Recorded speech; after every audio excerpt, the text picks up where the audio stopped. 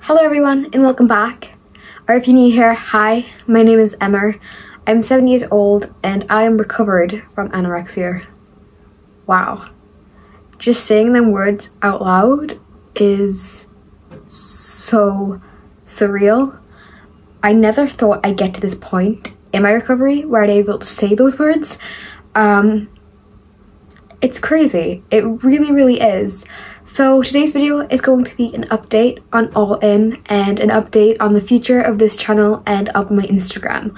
And am I recovered? And obviously the answer to that is yes. I can officially say I am recovered from my eating disorder. Fully recovered. Which is insane. And I put it off saying this for some time because, you know, I really gave it some time to really think about, am I recovered? Am I 100% recovered? And then I realized that I needed to stop trying to, you know, put off this kind of thing of like, am I recovered or am I not recovered? And I just needed to say that I am recovered because I know deep down that I am. For starters, I don't get ED thoughts anymore when I eat. I don't feel guilty at all when I eat. The neural pathways have been completely rewired inside of my brain, and I think that's mainly down to the fact that, you know, I kept doing it, and now this is my comfort zone. Back in the past when I was underweight, that was my comfort zone, and that wasn't a safe place whatsoever. And then when I reached my set point weight, I don't know why, but when you reach your set point weight, not only do you know, because obviously your weight maintains regardless of how much you eat and stuff like that, you also just get this feeling inside, and it feels like a familiar feeling, that you feel safe and you feel like you're meant to be in this point, and your hormones start to regulate more, you become a lot more happier, you have your energy back, your hunger cues are normal, you just become and just feel normal. And I never thought I'd be able to be happy in the body that I'm in at the moment. And when I look back to when I was underweight and things like that, you know, my brain would trick me being like, your set point weight will be too high, you'll hate your body and shit like that. But really, it's just not. Like, I'm comfortable in this body now. Obviously, you know, I even spoke to this like with my mom. She has bad body images and she doesn't have an eating disorder. So, you know, not every day am I gonna say and wake up and be like, I love my body so much. I love how the way it looks and stuff like that, because that's just simply not the case. I love my body for what it does, not what it looks like and not what it, you know, presents. Like, I just love what it does for me. And I am currently going to be stepping away from the recovery community side of things. And I know that may be upsetting to a few of you and things. I want to say though, I'm keeping my Instagram account, so I'm keeping that and I'm going to continue to post on there, but my content is not going to be recovery related. It's going to be living my life and, you know, me, because yes, I still like food. That's still going to be part of my life because I still like that. I am a foodie, but I'm not going to discuss, you know, ED thoughts. I'm not going to post on, you know, I'll keep my positive vibes and I'll keep doing positive quotes. I'm not going to talk about weight gain or weigh-ins or restricted intake or extreme hunger anymore. I'm not going to talk about anything like that. I'm just going to be and post, you know, normal living kind of things. That doesn't mean that there's not going to be any food content, because I am still a baker. I still like to bake and I still like to eat food, okay? That's like never going anywhere, and I think that's just going to be an Emmer thing for the rest of my life. But me, myself, likes other things. Like, I realized just how much eating disorders can make you selfish due to this whole, you know, coronavirus shit, because of the fact that, you know, people are...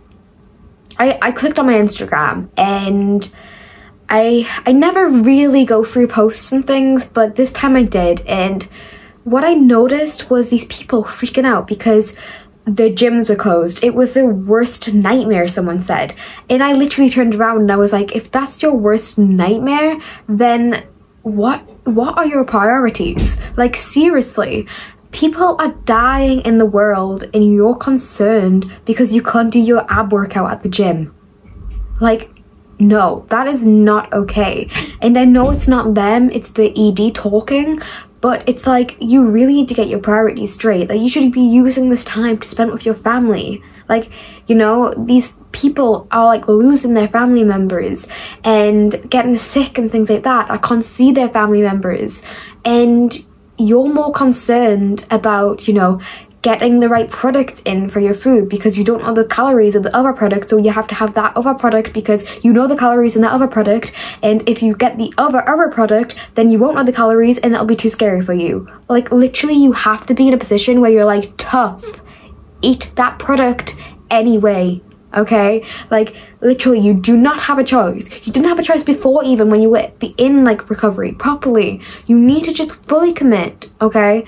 And like, when I just saw these posts, it infuriated me so much.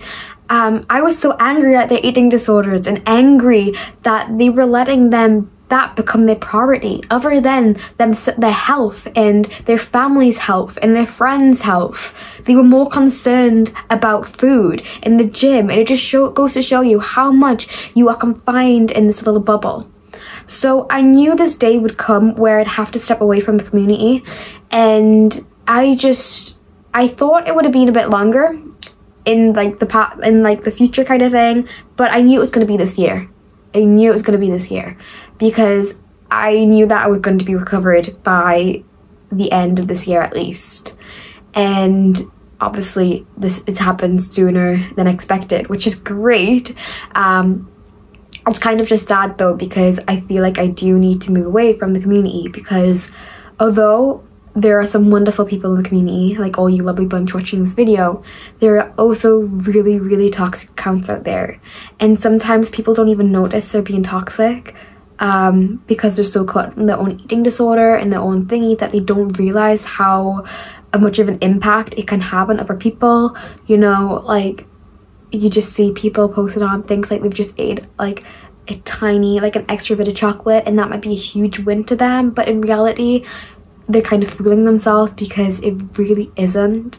Like, they should be eating full bars of chocolates and stuff, but like it might sound harsh and blunt, but I don't want to be a part of that anymore. I thank the entire community for helping me grow, supporting me, helping me recover. And I'm not going anywhere. I'm still going to be here around and things like that. I'm still going to be posting on happy positivity stuff like quotes and just living my life and things. But now I have more priorities, like my work, my family, my friends, Jamie, planning my future with Jamie, planning holidays, going places, traveling. And, you know, I want to just live my life now. Like, I'm done with that chapter of my life. It's time to start a new chapter, and it's time to move on. And I knew for a fact I couldn't keep up this recovery account forever. I knew that I couldn't be able to stay a recovery account, and if I did, it would be completely disordered. The fact that I'm moving away from it shows my progress and shows how much I need to move away. Like, when I first joined the community, I was like, you know, I get these people get me. I'm like, I feel as if they're all like connected with me and things like that, and I was like, they get what I'm thinking. And now I feel like a tiger among some birds almost, because of the fact that I just feel so out of place now in that community. Because, you know, like, I like food, don't get me wrong, but I'm definitely not obsessed with food, and it's definitely not my main priority. You know, like, I like other things too, and I don't care about my body that much anymore. Like, I don't care about certain things that, you know, people in the community really, really are passionate about and really, you know, sometimes even disordered about and stuff. And I don't want to make myself and force myself to stay in a community just because I want to feel like I fit in, and just because I want to feel like I'm a part of this community, because I have people that are like me. And now that I realize that I'm recovered, you know, there are so many people like me.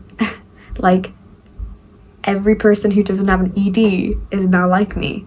And I want to live that. I want to take that opportunity and run with it, and, you know, live my life and post on me traveling and, you know, doing other things other than food. I don't feel like it's inspirational to have an account that's stuck in recovery forever. I feel like it's more inspirational to follow an account that's life after anorexia and what life can be once you recover.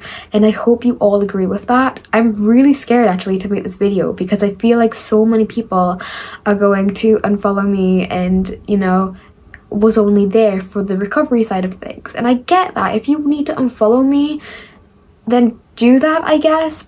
But just know that I'm still me. I'm me.